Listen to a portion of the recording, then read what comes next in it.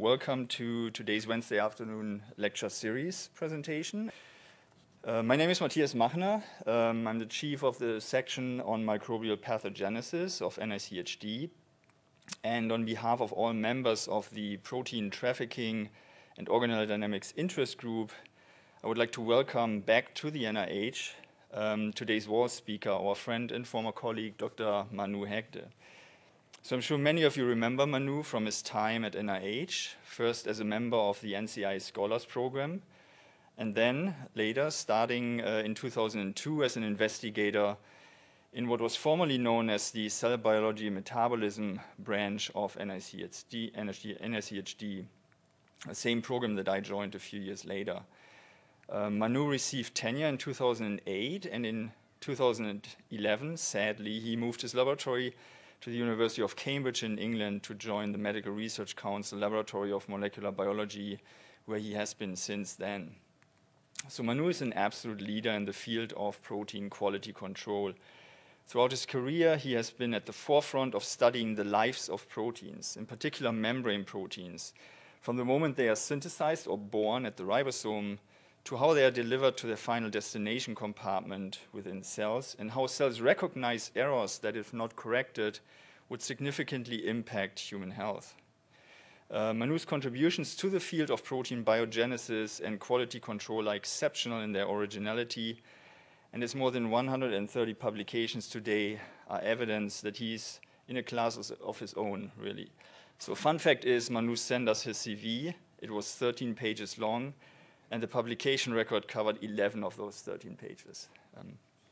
So what I think makes Manu really a truly outstanding scientist is his instinct for important biological questions and his cleverness in developing elegant experimental approaches to find the correct answer.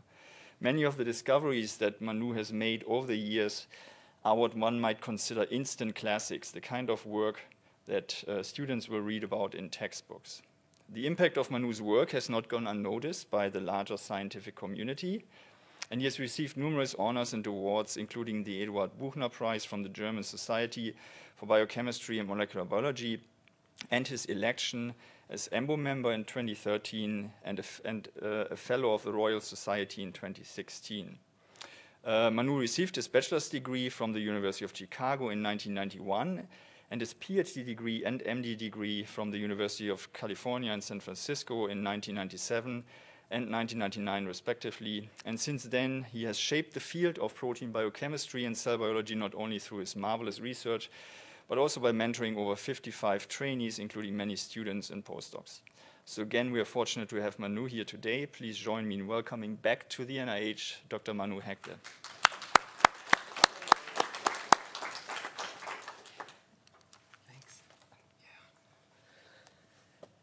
Well, first of all, thanks to Matthias for a generous introduction and also for arranging a trip, sort of a welcoming home, if you will, to the NIH. It is, in fact, the first time I've come back here since I left about 12 years ago. And it's been great to catch up with a number of my colleagues here. So, before I begin, I will just mention that this is my group, obviously during the kind of midst of the pandemic. And some of the more recent work that I'll talk about was done by a PhD student, Luca, and a postdoc, a former postdoc, Min. And then a lot of our work on membrane protein biogenesis was and continues to be done in collaboration with the lab of Bob Keenan at the University of Chicago. I should disclose that I'm a paid consultant for Gate Bioscience, which develops inhibitors of protein secretion. So we work on a number of different things, protein quality control, membrane protein insertion, and so forth. And I decided I wanted to talk about membrane protein insertion because some of the new insights we have, I think, are exciting to me. Now, the field of membrane proteins goes back quite a ways. Obviously, all life is composed of cells that have a limiting membrane. And that membrane allows all the biochemical reactions of life to be inside the cell and separated from the extracellular environment. But if you want to communicate information across that membrane or move anything across that membrane, nutrients, metabolites, you need proteins embedded in the membrane. And in fact, it wasn't that long ago, well, by certain metrics, that membrane proteins were appreciated to actually span the lipid bilayer. So in some really elegant experiments by Mark Brecher, who was at the LMB, Ted Steck at the University of Chicago, they demonstrated that the membrane of the red blood cell, in fact, has proteins that can span the bilayer. And the lipid bilayer obviously is very hydrophobic. And so what was appreciated right then at that point was that the parts that are embedded in the bilayer must be very hydrophobic. And what this tells us, in fact, is that these proteins, which are obviously synthesized in the aqueous compartment by ribosomes, already pose a problem of how they wind up getting embedded in this greasy lipid bilayer. And although these membrane proteins initially it was completely unclear what they look like, we obviously now have structures of what membrane proteins look like. So, for example, the glucose transporter is weaved back and forth across the lipid bilayer many times, and the parts of it that face the membrane are very hydrophobic. So the question then arises, how does the cell put these proteins in the lipid bilayer? And it's an important problem because membrane proteins compose about 20% of the genome, and they perform all of these very fundamental processes, such as transport of nutrients. And so we got interested in this a number of years ago. And the earliest insight into how this might happen, how do you get a hydrophobic protein that's essentially insoluble in aqueous solvents into the bilayer, comes from electron microscopy. So this goes back way to the 1950s and 60s. And what you can see here in this electron micrograph is that you have a bunch of ribosomes, which are these dark black dots, bound tightly to the surface of the endoplasmic reticulum. And these ribosomes are in the process of synthesizing secreted and membrane proteins. And so the idea, the earliest idea, is that these secreted and membrane proteins in particular, have lots of hydrophobic segments. And those hydrophobic segments, by synthesizing them very close to the membrane, would spontaneously embed into the lipid bilayer.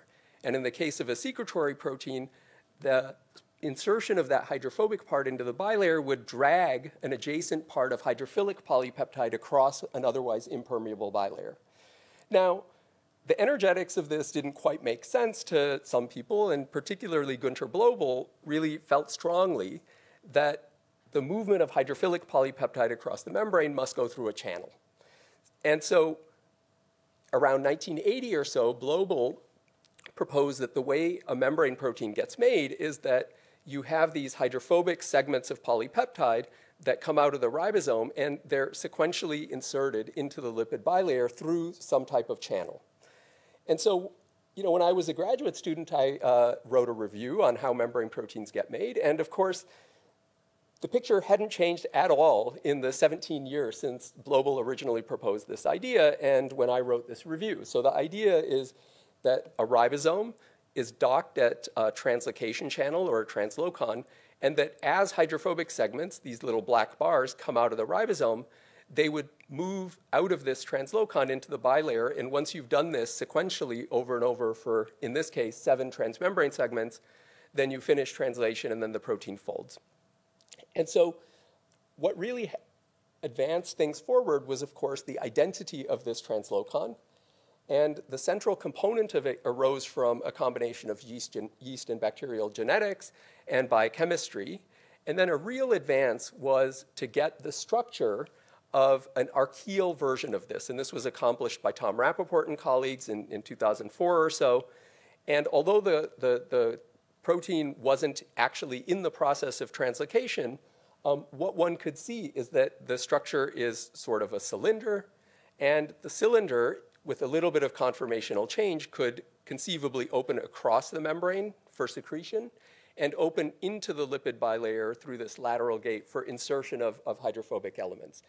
And that idea basically turns out to be true. And one of our contributions was to leverage advances in cryo-EM to stage the process of insertion of a hydrophobic segment before and after it engages this Sec61 translocation channel. And one can then kind of see how this might work. So this is just a morph between an inactive and an active version of Sec61. Active meaning it is engaged by a hydrophobic segment, in this case a hydrophobic signal peptide, that, as predicted originally from biochemical and structural work, is sitting at this lateral gate. And in order to sit there, half of the molecule moves apart from the other half. And in that process, the central orifice of this channel opens. So what you then have in this type of picture of how this translocation channel works is that you have a hydrophobic segment of polypeptide that engages the lateral part of this channel, dragging the hydrophilic segment of polypeptide downstream of it. And then at a later step, one would imagine that this hydrophobic part moves into the lipid bilayer, and the hydrophilic part goes across the membrane through this channel. And so you can imagine then, and again, I emphasize the fact that it really is a working model of how you would then have, as more and more hydrophobic segments come out of the ribosome, they would all do exactly the same thing. So you insert them all one by one through this lateral gate of the Sec61 channel. And that's the kind of working model that you'll see in any review or textbook. Now, that makes a lot of sense, and there's good reasons why this model has been extremely durable. But when you look at a real membrane protein, so to speak, as opposed to models, you start to see some problems. So what I've depicted here is a G protein coupled receptor, the beta adrenergic receptor. And what you can see is that when the protein is finally made, and this is a structure of it, the hydrophobic parts of the polypeptide are in the membrane, and all the hydrophobic surfaces face the lipid bilayer. So here, hydrophobic is colored red. But the interior of that is filled with lots of hydrophilic amino acids. And those, of course, are functionally important for things like binding to ligands, in this case, adrenaline. And so if you look at kind of a deconstructed version of this, you can see that the individual segments of polypeptide that span the membrane are highly variable. So some of them are remarkably hydrophilic, like this third transmembrane segment.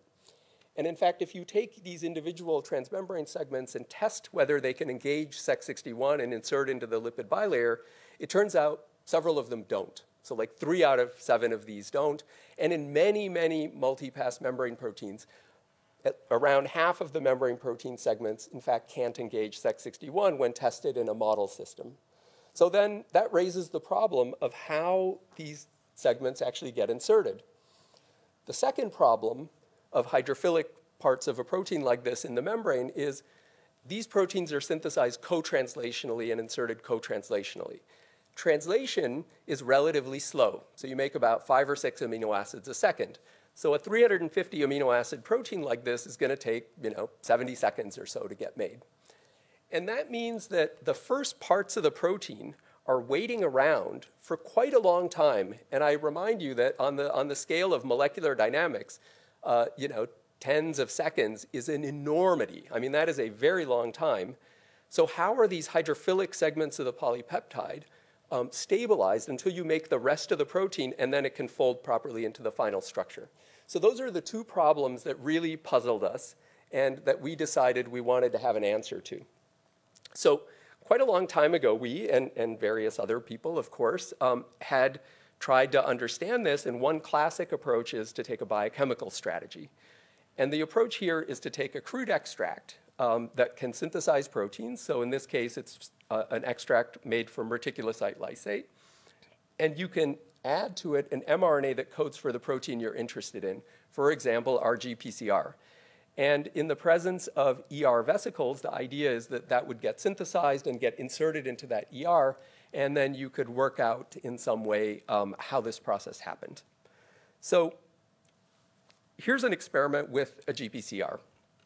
So if you translate the protein in the absence of ER membranes in this in vitro reaction, you produce a product that codes for the GPCR, in this case beta-1 adrenergic receptor.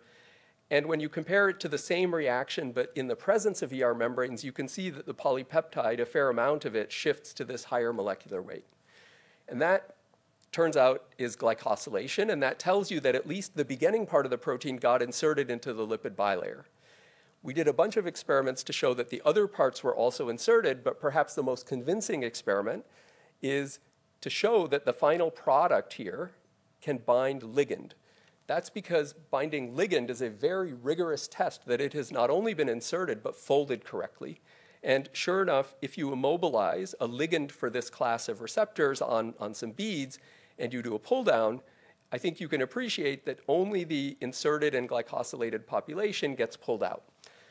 So what this tells you is that in this in vitro reaction, even though it doesn't necessarily work to 100% efficiency, all the components that are needed to synthesize the protein, take the ribosome to the ER, insert all the transmembrane segments, and fold it correctly exist. So it tells us that this is at least a complete system, and the trick now is to figure out what's involved. Now, I have to say we face two big problems. The first is, how do you actually find the factors of a process that occurs co-translationally and is very dynamic? The second, and logistically more challenging problem, is how do you convince somebody to look for factors when all of the textbooks tell you that everything is already known, right? And here, we basically were stumped, right? So it was difficult to kind of convince people to work on this, and of course, we didn't have great ideas for how to figure this out. And it's at this point where I'm reminded of a book that I was given by my dad when I was growing up, and it's this book called How to Solve It. And it's actually a mathematics book. My father was a mathematician. And it's how to solve mathematical problems. And one of the key principles in this book is if you can't solve the problem you're interested in, try to solve a simpler related problem. And the hope is that if the problem is related enough, insights from the simpler version of the problem will, of course, give you some toehold into the problem that will help you solve the more complicated one. We, of course, use this all the time. This is the basis of model systems. This is why we make simple versions of constructs and so forth. But it's worth reminding ourselves once in a while. So if you look at membrane proteins as a whole, they come in lots of varieties and flavors, right? So there are a couple different types labeled here, like the GPCRs in the middle, ABC transporters, receptor tyrosine kinases, and so forth. And a number of years ago, we got interested in understanding how this very small and simple class of proteins get made. These are called tail-anchored proteins, and a very important subset of them are snare proteins that are involved in protein trafficking. And they have a single transmembrane segment, and it wasn't clear how they get targeted to the membrane and inserted. And although it might seem like solving that problem would give us insight into these others was a bit fanciful, that in fact turns out to be the case, and I'm going to explain to you why. So this goes back quite many years now, but how this works was really unclear, and what we did was we searched for factors that recognize this hydrophobic transmembrane segment and deliver the protein to the membrane where it needs to be inserted. And using a biochemical strategy, we identified a factor in mammalian cells, which is an ATPase that's very widely conserved, and it seems to be the targeting factor, that is, the factor that delivers it to the ER for insertion. And the reason this was an important advance is because once you know the first component of any pathway, you can then apply lots of other tools, genetic tools, biochemical tools for interaction partners, and so forth to work out the rest of the pathway.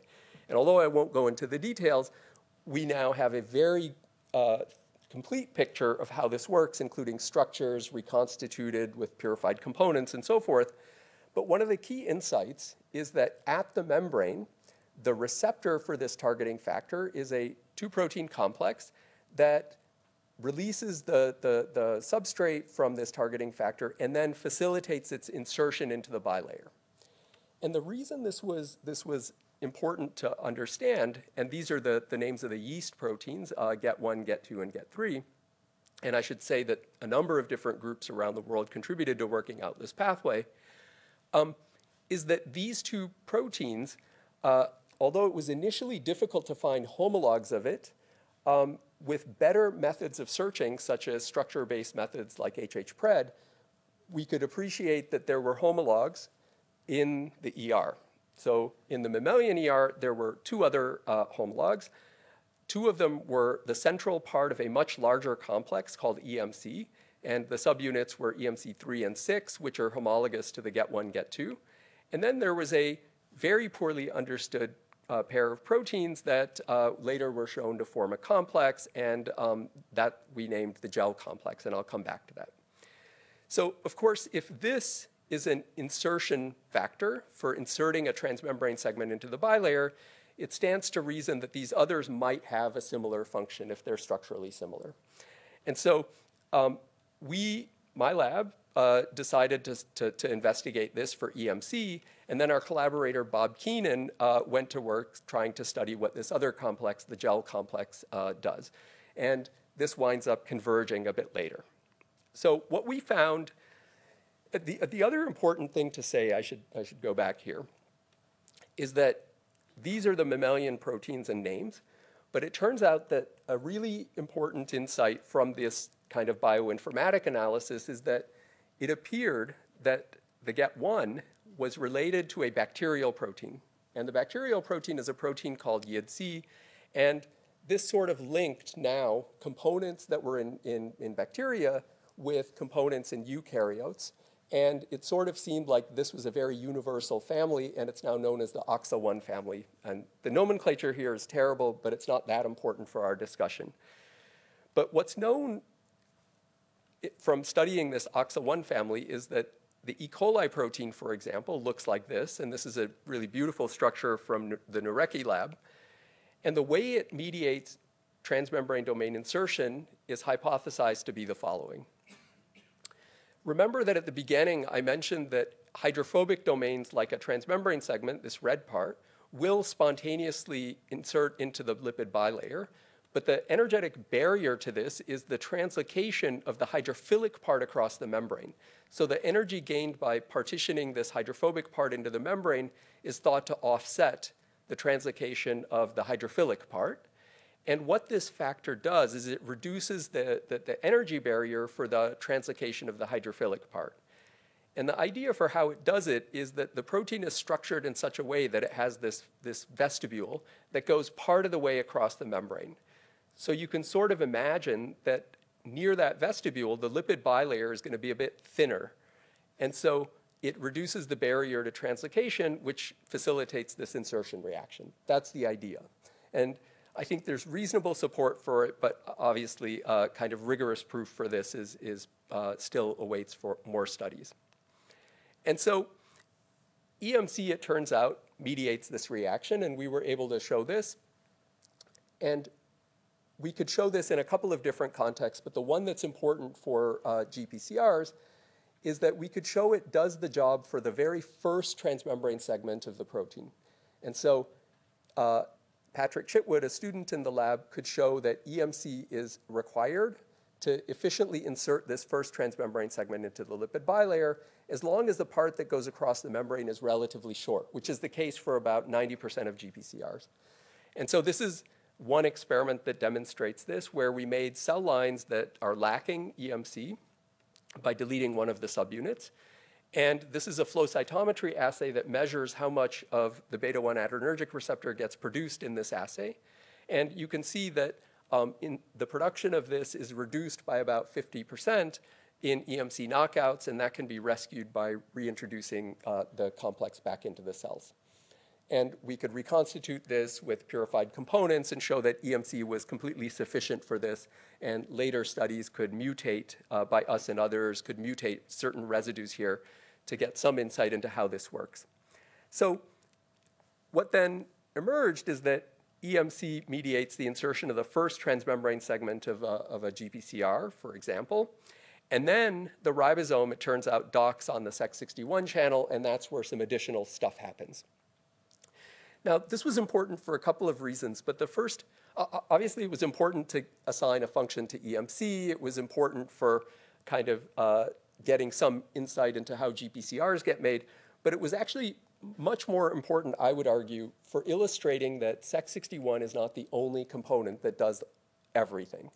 I think that if you would have asked anyone, they would have said that this transmembrane domain is inserted by Sec61, but now we have inhibitors that block that lateral gate of Sec61, and these transmembrane segments get inserted perfectly fine in the presence of those inhibitors. And that psychologically changed quite a bit, right? It allowed for the possibility that there were factors, despite this field having existed for decades, that there were factors we didn't know about. And that made it much easier for us to be motivated to find additional components. And so the next question was, well, after you get that first transmembrane segment inserted, what then happens? And what we speculated is that, remember that many of these hydrophobic segments are peppered with hydrophilic residues. So we speculated that there must be a chaperone of some type that temporarily stabilizes these intermediates while you synthesize the rest of the protein and until it folds correctly. This is analogous, in fact, to chaperones in the cytosol, where these chaperones bind to partially synthesized proteins until you fold the whole thing, until you make the whole protein and then eventually fold. And of course, chaperones in the membrane would make a lot of sense, but we didn't know what they were. So Patrick, kind of motivated by the possibility of additional factors, used a cross-linking strategy to identify such chaperones. And the experiment is a fairly straightforward one. He used this in vitro translation system to synthesize a protein up to the point where the first transmembrane segment had been synthesized and inserted, but no further. And there are some tricks one can use in vitro translation to generate such a stalled intermediate using a truncated mRNA that doesn't have a stop codon. And then what one can ask is, what is adjacent to this transmembrane segment? And initially, this was done using cysteine reactive cross-linking. That's what this little yellow circle is.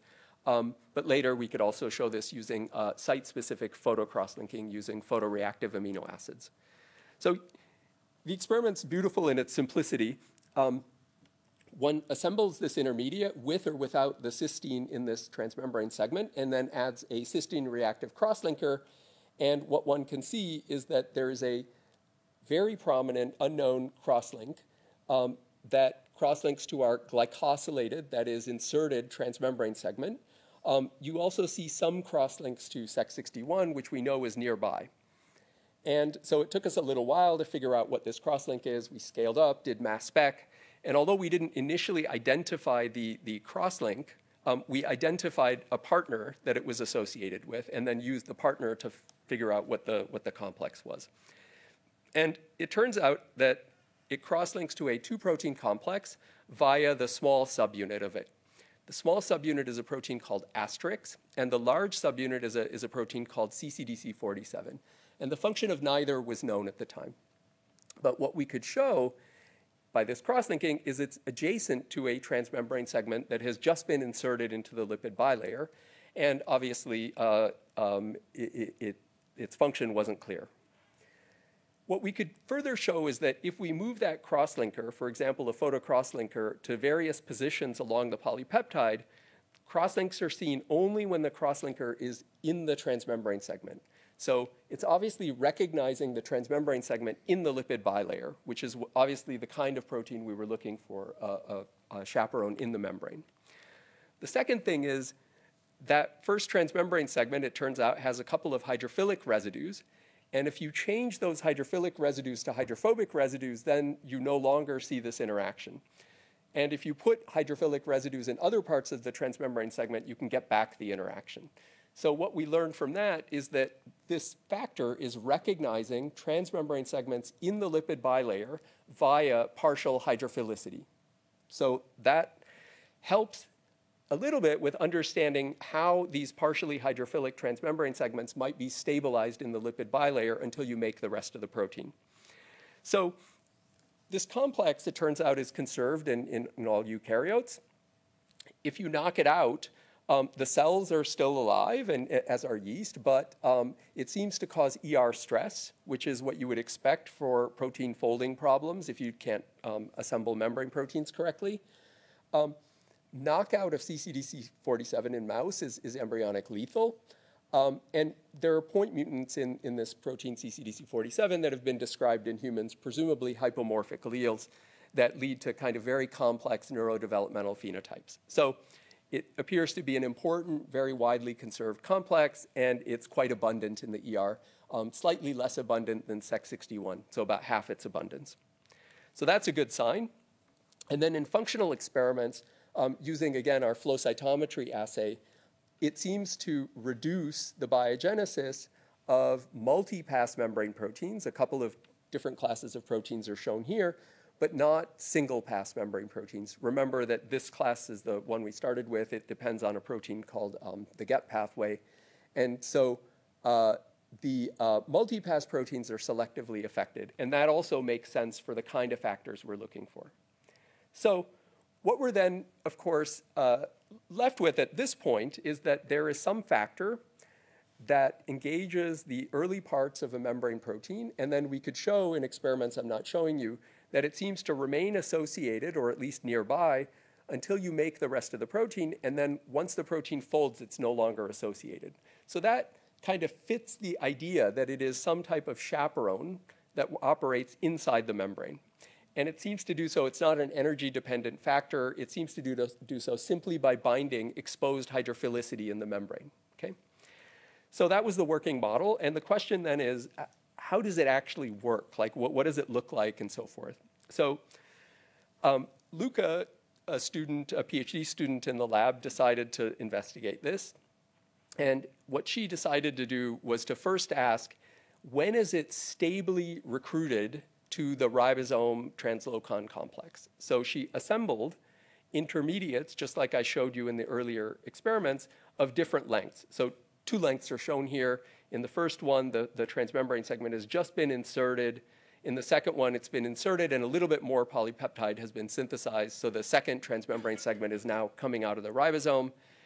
And you can then affinity purify each of these sequential intermediates and then analyze them by mass spec, blotting, and so forth.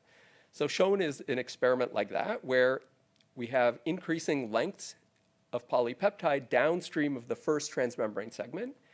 And I think what you can appreciate is that all of them associate, of course, with the ribosome, which is what's synthesizing these proteins, and with the Sec61 complex, to which the ribosome is docked. But the PAC complex is only recruited after you make a certain amount of polypeptide.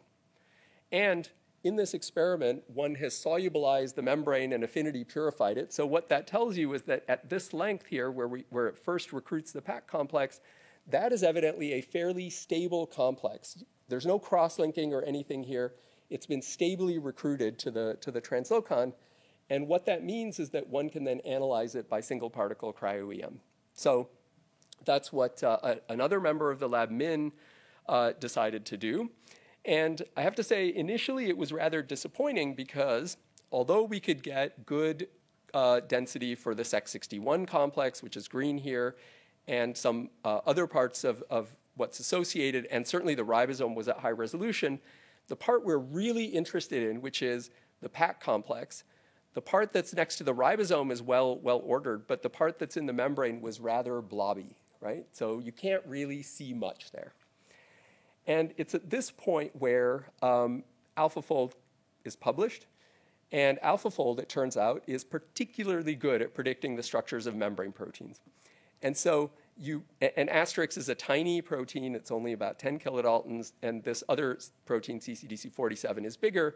But you put these proteins into AlphaFold, it predicts a beautiful structure. And more importantly, you put them together, and it predicts a structure of the complex that happens to fit really nicely into this density, right? So you have kind of a small 3-helix bundle of this Asterix protein, adjacent to which is the single transmembrane domain of CCDC47, this large globular domain, and then other parts of it that bind the ribosome. And it's important, of course, to know that this is some semblance of reality as opposed to a complete artifact, but of course, fitting into this low resolution density was a good start. So what Luca did was she put photocrosslinkers in different parts of Asterix. So essentially, she reconstituted Asterix knockout cells with versions in which one used amber suppression to put a photocrosslinker in any one location. So here's an experiment in which I'm comparing a photocrosslinker at position 42 versus 62, which is shown by this red and blue star. And then you irradiate with UV light, and what one can see is this is the Asterix at the bottom of the gel, and in a UV-dependent manner, you see this additional band, which can be immunoprecipitated with antibodies against CCDC47. So what this band represents is a crosslink between CCDC47 and Asterix, as would be expected from the structural model. The other one, of course, doesn't crosslink to CCDC47. It's on the other side of the molecule. So she does this by placing the photocrosslinking probe in about a dozen different places in different parts of the protein. Thankfully for Luca, it's a very small protein.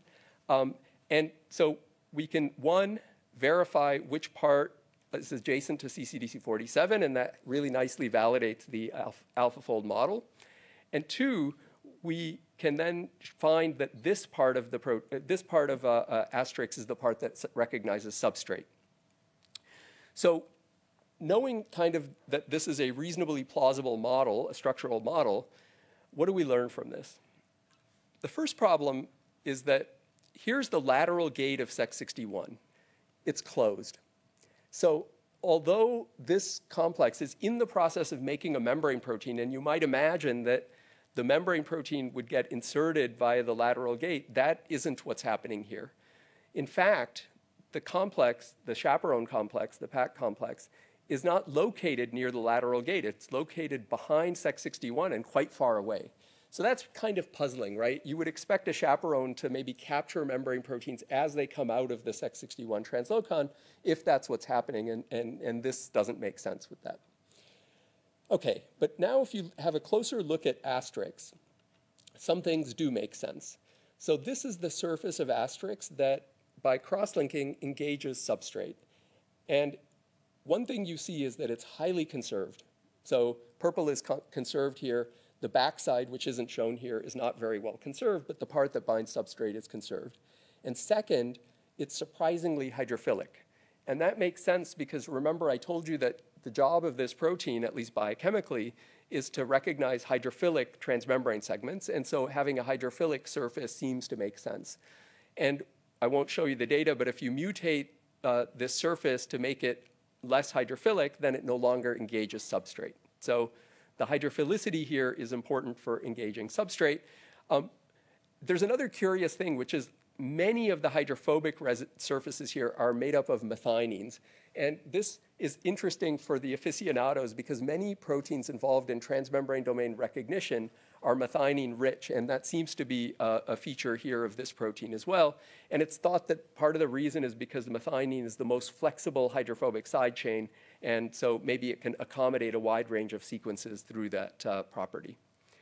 Okay, so what we learn then from this structure is that the Asterix has a substrate binding region that engages partially hydrophilic substrates. But the parts that are really puzzling are it does so behind Sec61. So what it means is that the polypeptide is rerouted over here to the left in the screen away from the lateral gate.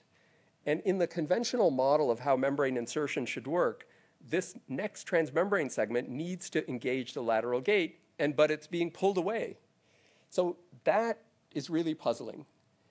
And as if that wasn't bad enough, Aaron, a student in the lab, happened to be looking at our structure, and he said, guys, there's another problem. And that's because the CCDC47, you can see this kind of pink-colored polypeptide, sits very close to Sec61. And what Aaron noticed is that that part of CCDC47 is wedged between Sec61 and the ribosome. I think you can appreciate in this space-filling model that it is a tight fit. And the consequence of that is that Sec61 cannot open. So I'm just showing you again what the movie of Sec61 opening looks like. And I think you can appreciate, this is the same view here, that this kind of movement simply cannot happen when this wedge is sitting here. So what then has happened is that when you recruit the PAC complex, you wedge Sec61 to a closed conformation, and you pull the substrate away from the lateral gate. And so that is not conducive to inserting the next transmembrane segment into the lateral gate of Sec61, as the conventional model would have you believe.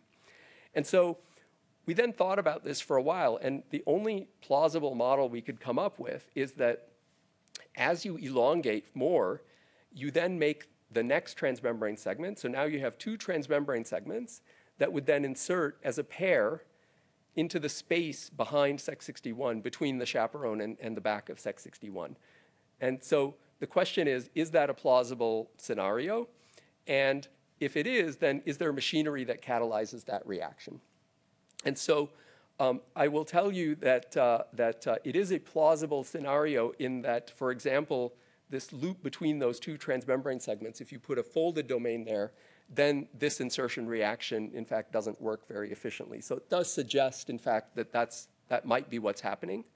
But to figure out what was going on, we then isolated these intermediates at the point where the next two transmembrane segments would be inserting, and then affinity purified it, did mass spec, various blotting experiments in cryo-EM to try to see what was going on. And this turns out to be revealing. So this is a complicated slide with a fairly simple conclusion. This is a mass spec experiment where we're comparing an early intermediate where the first transmembrane segment has just been inserted, but the PAC complex has not yet been recruited, compared to a late intermediate where the PAC complex has been recruited and the next two transmembrane segments are right about the point where they're inserting in the bilayer. And by comparing these two complexes using quantitative mass spec, there are only a handful of proteins that are enriched in the late complex. One of them, and all of them turn out to be parts of larger complexes that our lab and Bob Keenan's lab characterized. So here's our friend, CCDC47. That's part of the PAC complex. So this is a blot verifying that it's recruited to the late complex here. Asterix, it turns out, is not identified very efficiently by mass spec because it has very few tryptic peptides. Similarly, this protein nicalin and NOMO are part of a complex with a third protein called TMEM147, which also is not identified very well by mass spec, but is a part of an obligate complex. And we called this the back of Sec61 complex, or BOS complex, because we have no idea what it does, but we know where it is. The third one is the most interesting, which is a two-protein complex composed of TMCO1 and its interaction partner. And this is the complex that I mentioned briefly at the beginning, which is it is homologous to the GET complex, which is mediating transmembrane domain insertion, and EMC, which is also mediating transmembrane domain insertion. So we call it the gel complex for GET and EMC-like. And by homology, this factor seems like it would be mediating transmembrane domain insertion. So we have these three complexes here.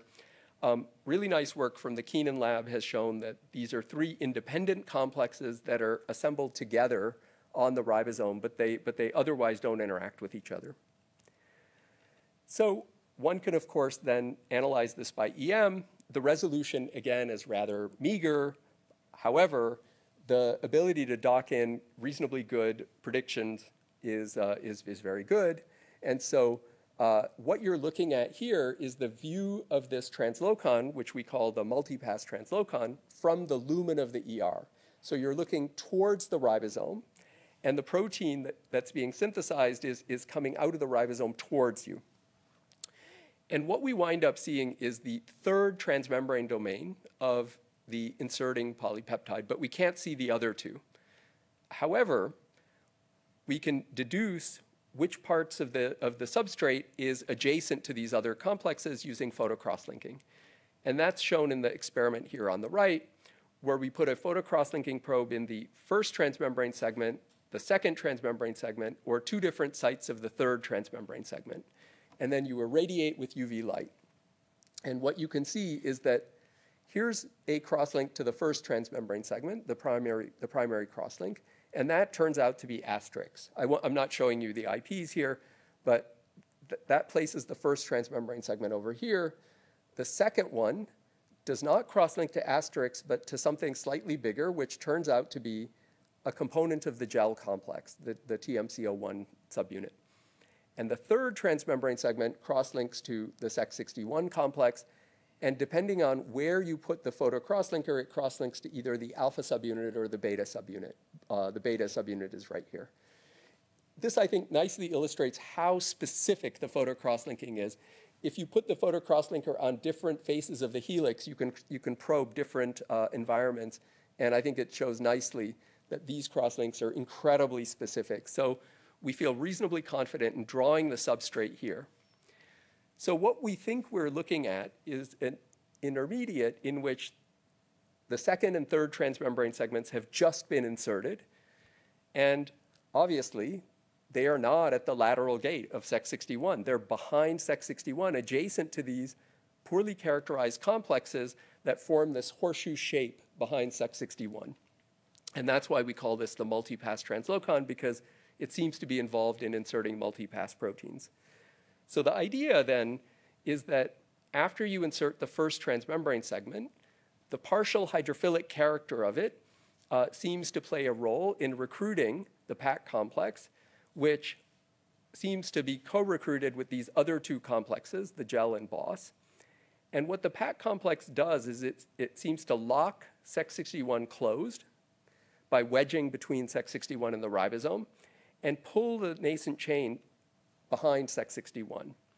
The consequence of that is that then as you make more segments of polypeptide, they get inserted behind Sec61.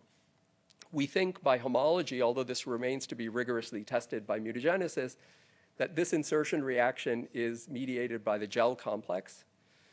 And once you get that insertion, then you can imagine that as you synthesize more polypeptide, they can then continue to be inserted behind Sec61 until you make the whole protein, it folds, and once all the hydrophilic parts of the polypeptide are buried, then there's nothing for these complexes to bind to anymore, and we imagine that the complex disassembles and you've made your protein. So this obviously is a completely different way of thinking about how membrane insertion works than the kind of sequential insertion via the lateral gate of Sec61. The first transmembrane segment is inserted by this protein complex called EMC, which isn't shown in this diagram. And then the later transmembrane segments of this GPCR are inserted by these other components behind Sec61. So none of them are inserted by the lateral gate of Sec61. So that makes a prediction, which is that if you block the lateral gate of Sec61, insertion of this GPCR should still work. And one thing that's happened in the past number of years is that there have been a number of really good inhibitors of the Sec61 lateral gate, and some really nice work by En-Young Park and Jack Taunton have now gotten structures of such inhibitors, and they basically bind right at the lateral gate and block it. And so we can then test this idea.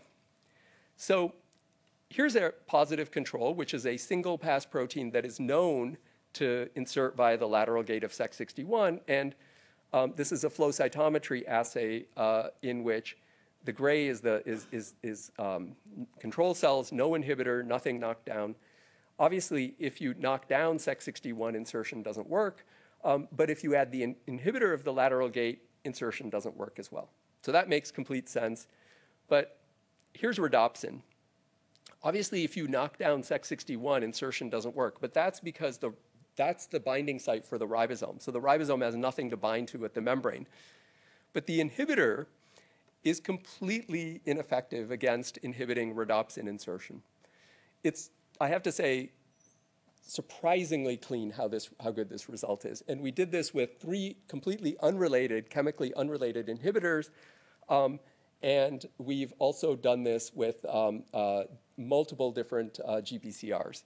And so this class of proteins doesn't seem to use the lateral gate of Sec61. So you might ask, what exactly is Sec61 needed for? Obviously, it's needed here, in this case, for binding to the ribosome and serving as a template to organize these other components that I described. But it turns out that if you're in the process of making a membrane protein, suppose that there's a loop in the middle that's really long.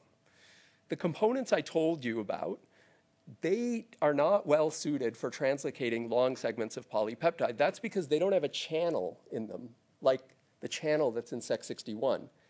And it turns out that if you have such a protein, and this is the C3a complement receptor, a GPCR that has such a long loop that's about 150 amino acids long, translocation of that loop requires Sec61. And here's the experiment to show it.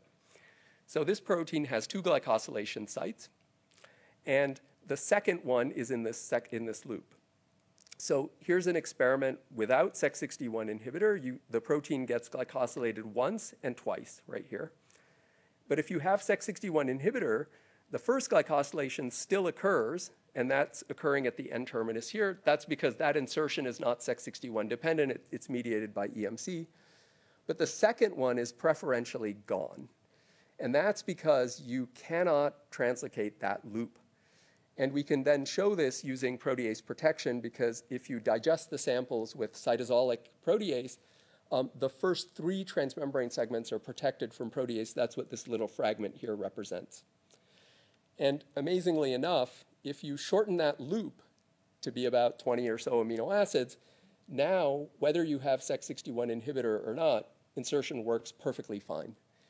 And so what one then is left with is this idea that the OXA family, which I remind you is conserved across all organisms, mediates insertion of transmembrane segments when the adjacent flanking domain is relatively short.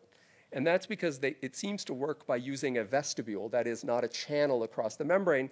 So it's just reducing the barrier to translocation, and there's a limit to what can be translocated across. And that limit, experiments by us and others in E. coli many years ago, seems to be about 50 amino acids. So transmembrane segments with a flanking domain of about 50 amino acids use the OXA1 family. And of course, I showed you that in the mammalian ER, there are 3 family members, GET, EMC, and GEL. Bacteria have YID-C. The inner mitochondrial membrane has a protein called OXA1, and the inner chloroplast membrane has a protein called ALB3. So all these membranes that need to make membrane proteins have a member of this family. And so we believe that this family can also insert a pair of transmembrane segments as long as the loop between it is short. But if you need to get a long loop across the membrane, then you need a channel. And this is obvious because the energetic barrier to moving a long segment of polypeptide is simply too high, and you need an aqueous channel to move it across the membrane. And what we think happens is that the transmembrane segment adjacent to that long domain engages and opens the lateral gate, pulls the protein through this channel, and that's how you get the long loop across. So, if you look at the diversity of membrane proteins, as I showed you, what I think is going to happen, and we've tested parts of this, but not all, is that proteins that have a short segment that needs to be translocated across are inserted by an OXA family member. For example, this tail-anchored family is inserted by GET, or in some cases by EMC, and that's been rigorously demonstrated. Our GPCR, where all the parts that are across the membrane are short, are mediated by OXA family members, such as EMC for the first transmembrane segment and GEL for the others. And some proteins, such as this one, which represents a subunit of the pentameric ion channel family, the first part of it is mediated by SEC. In fact, there's a cleavable signal peptide that's encoded there. Other parts of it are mediated by OXA that are short. And so now, what started off as this sort of bewildering kind of diversity of membrane proteins, I think, can be simplified to a very simple concept, which is that evolutionarily, there are 2 classes of proteins. The OXA family, which is evolved for inserting hydrophobic segments coupled to translocation of a short element, and the SEC family, which is, as it says in the name, for secretion, and secretion being defined as moving a long segment of hydrophilic polypeptide across the lipid bilayer. And that obviously has to happen for some membrane proteins, but not others. And so, I will leave it there and just remind you that we think that in all organisms, there would be these factors that mediate insertion of different parts of the membrane protein. And because, at least in the mammalian system that we've studied, these factors can be assembled in a context-dependent manner or a substrate-driven manner, you then have, as the polypeptide comes out of the ribosome, the capacity to use members of either family for insertion. And that seems to have been buttressed with other components, such as the PAC complex, that may facilitate chaperoning of the protein.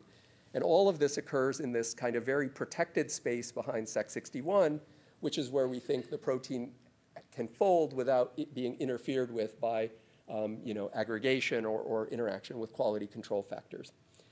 And so the last thing I'll say is that, that review I wrote kind of 25 years ago, the last figure in the review speculated about how this all might work.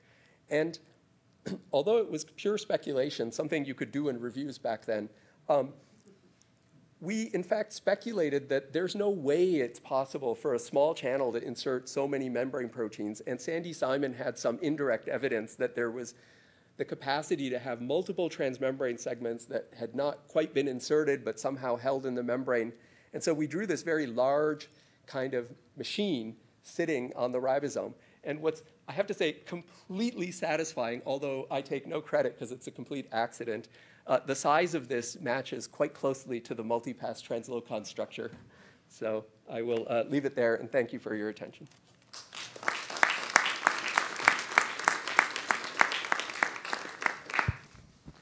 So that was a fantastic talk. I had two questions. So first one is that given the fact that this system is dependent on the partial hydrophilicity of some of the transmembrane helices, and of course there's a heterogeneity of that in the membrane protein world. Yeah. So you imagine that there's a heterogeneity of other chaperone proteins that come into play when different kinds of membrane proteins are inserted. That's the first question. The second one is that I was curious, I mean, your photo cross-linking system is very beautiful, but did you ever try to get some of the initial sort of data just using cross-linking mass spectrometry, and did you find anything?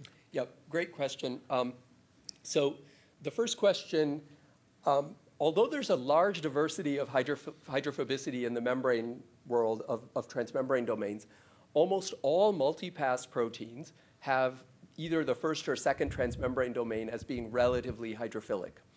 And so that's kind of interesting because it does suggest that the PAC complex and these other components would get recruited quite early.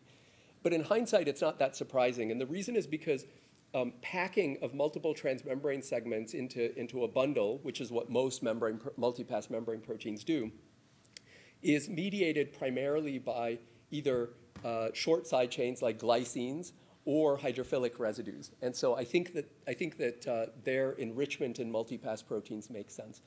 And then in terms of cross-linking mass spec, it's a good question. So I didn't talk about some of the really nice work that Bob Keenan did, but Bob was focused on the gel complex, and before we knew it was a complex. And he pulled on one of the subunits, TMCO1, and did mass spec and cross-linking mass spec.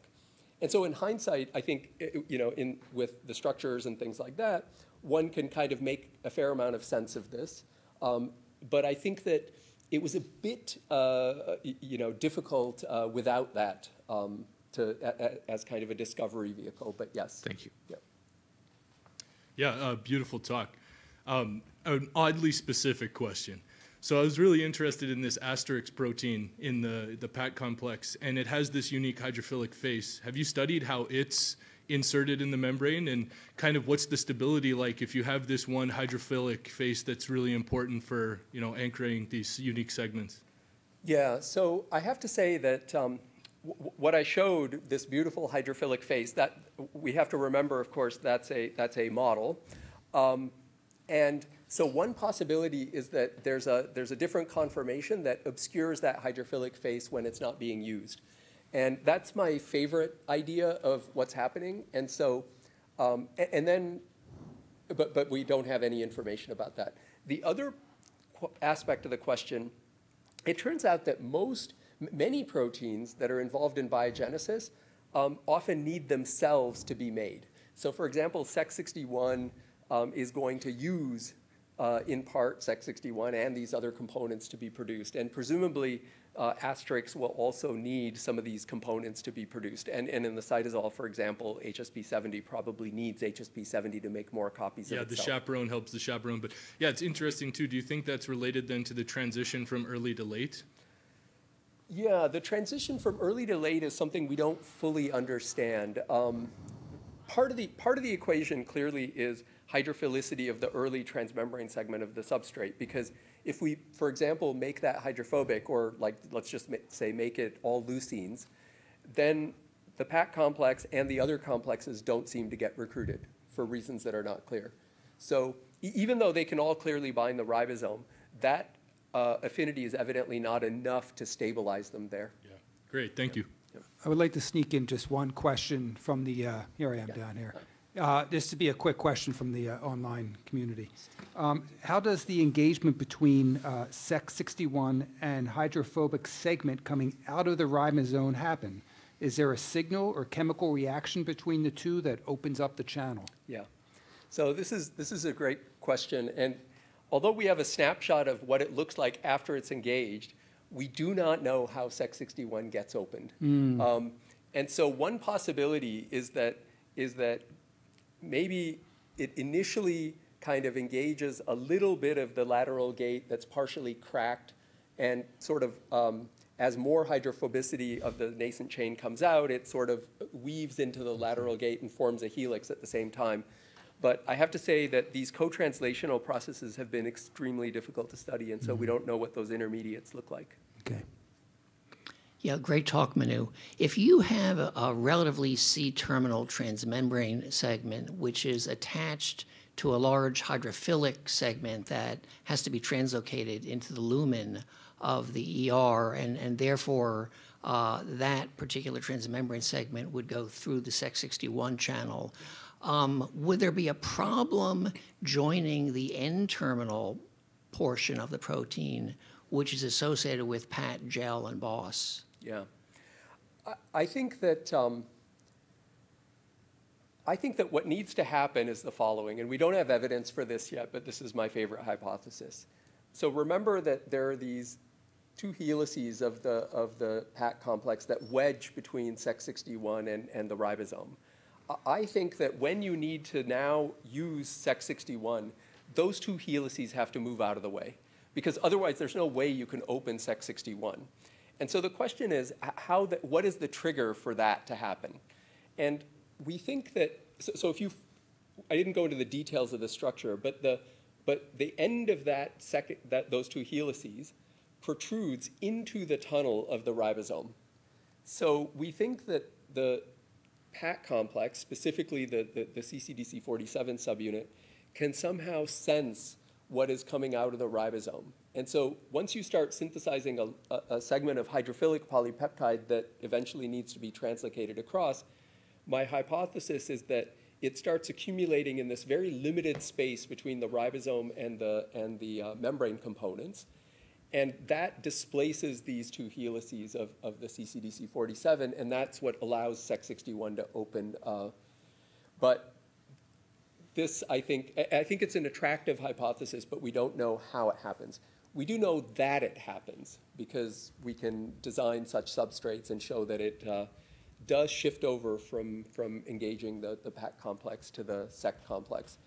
Now, we don't think the PAT complex just diffuses away or disassembles because it's associated with the substrate, and that's why I focus on just movement of these helices out of the way to allow Sec to open. Yep.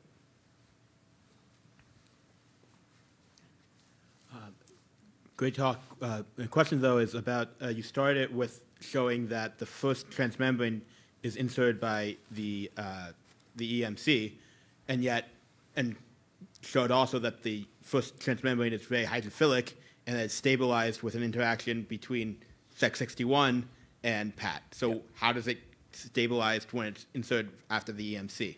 Yeah. So I think it may be that the time it is in the membrane is relatively short between when it's inserted by EMC and when it engages the PAT complex. And I forgot to mention, or maybe I did mention in passing, but the PAT complex is fairly abundant as well. So we think that perhaps it simply just captures it fairly quickly and there isn't a big problem. But the other more attractive idea, obviously, is that there's some kind of more precise handover from one complex to the other. And I will say that when we first purified EMC for reconstitution studies and so forth, and we did mass spec on it, CCDC47 was one of the components. And so I've always liked this idea. However, seeing a very abundant membrane protein in a mass spec experiment always makes me nervous. And so I've been hesitant to put too much stock in it. But yeah, that's what we think. Hey, so I have a more general question. I mean, after the first stage, you now have to transfer two transmembrane domains through the membrane. That still seems kind of painful. Is there any evidence or suggestion that perhaps the membrane composition in this area is different in some way to facilitate the transfer? Yeah. I personally really like this idea, but I cannot think of a good way to test this carefully. And I would love to hear suggestions. So there were no other proteins that might modify the composition that were purified in your scheme? No, not that we can think of. So what I sort of imagine is that the kind of, so I didn't show this, but the interior of this horseshoe cavity is partially hydrophilic and partially hydrophobic. It's very well conserved. So one possibility is that those properties recruit a certain subset of lipids that are stabilized there that facilitate the insertion. And I kind of like that idea. And maybe some type of lipid cross-linking type experiments could be done to see if there's something non-bulk lipids that are there. Yeah. And thank you very much, Manu, for giving a fantastic presentation.